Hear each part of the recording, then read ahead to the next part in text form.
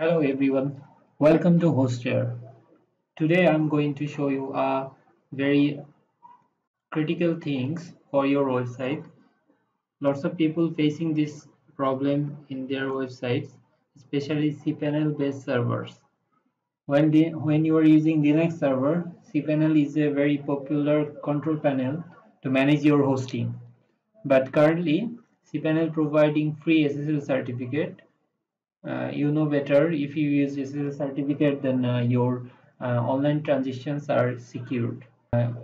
Show you one thing, that is how to install your free cPanel SSL certificate from your cPanel. It's a very simple thing.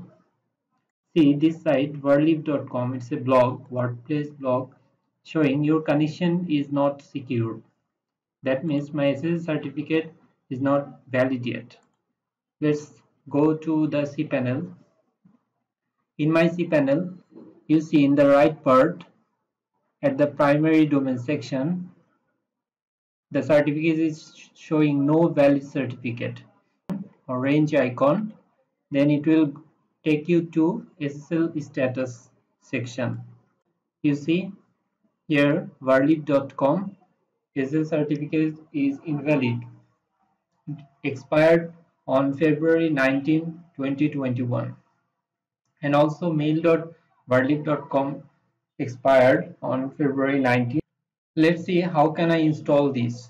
First of all, I have to check uninstalled SSL certificate or expired SSL certificate domains.